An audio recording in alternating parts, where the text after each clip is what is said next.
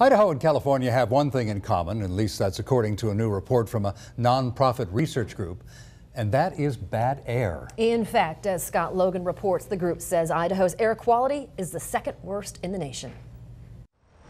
The report by the nonprofit United Health Foundation says Idaho has some of the worst air pollution in the country, second only to California. The Idaho Department of Environmental Quality is skeptical. I don't agree with it. I think overall in Idaho we have really good air quality.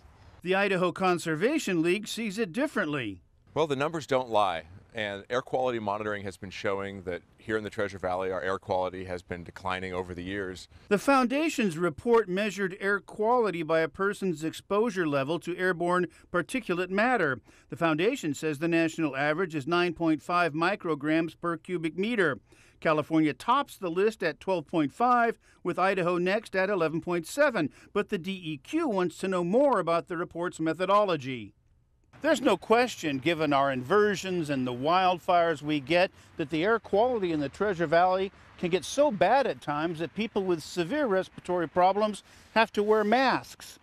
We do have periods where we experience deteriorated air quality. That's fair. But the Idaho Conservation League is asking the EPA to declare the Treasure Valley in violation of federal clean air guidelines. That means that people recognize that we're not meeting the air quality standards and that we are obligated to take steps to start improving our air quality. The state disputes the league's claim, but the EPA has yet to step in and clear the air on where it stands. Scott Logan, KBOI 2 News, Boise.